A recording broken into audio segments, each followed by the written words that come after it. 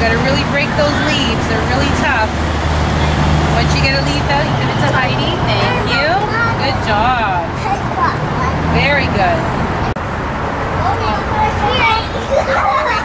How about one more? There we go. Now we're gonna wash the kale. Now we are drawing the kale.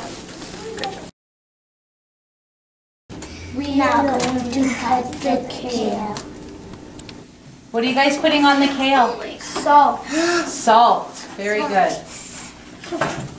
And how are you putting it on there? Sprinkling it. What do you think the salt is going to do to the kale? Makes it taste a bit better. It might taste a little bit better, absolutely. What else could it do? Sweet.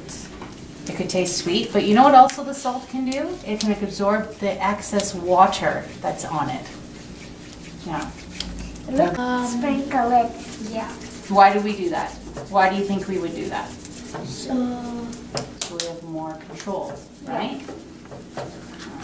So I'll give it to you, and then you can give it to your friends, okay?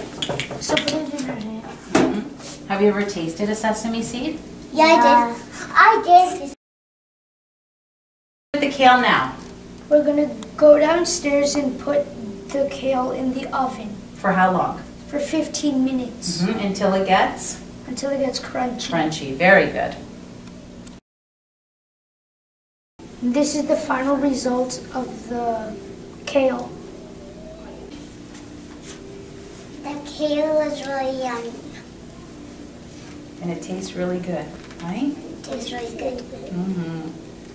Our garden was launched May 2012 after we partnered with Seeds for Change. Seeds for Change is a community grassroots organization committed to creating sustainable gardens within the community